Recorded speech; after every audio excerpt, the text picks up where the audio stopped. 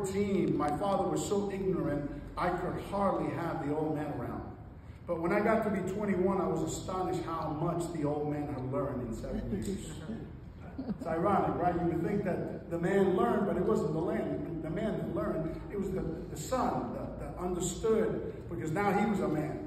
And one of the things that I have learned in life is that when I was a child, when I was a teenager, when I was a young man, you know, I had a father that wasn't a very loving and very caring father. He was always a good provider. Understand this, my father was always a great provider. He provided a roof over our head, he provided clothing, he provided food. He was never a person that made much money, but he wasn't a very affectionate man. He wasn't a very expressive man. And I grew up with a lot of desires to hear words that I never heard, even till the day he died. I remember him dying, and I'm saying to my father, Dad, let's talk, let's clear the air. And my father just couldn't.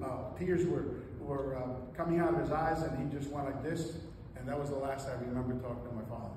And one of the things that I learned about life is that one day I would become a father, and that I wanted to be the type of father that would be different. The type of father that would tell my children that I loved them. The type of father that I would tell my children that I appreciated them, that I was proud of them, that when they did a good job, I commended it. When they didn't, I helped them understand the difference between right and wrong, and how they could not do that wrong again. And so I think I became a person that was shaped by my father. Though there were some negative things, I think I was shaped by my father in a positive way. We learned something from that when we matured.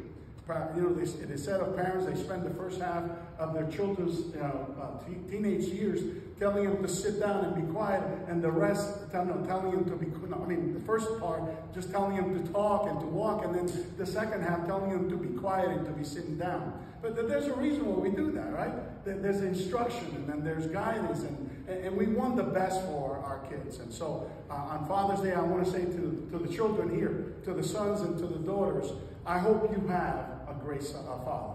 I hope you can praise your father. I hope you can say some good things about your father. And my desire this morning is to give you 3 things that if a father has not yet done, that they will do. 3 things.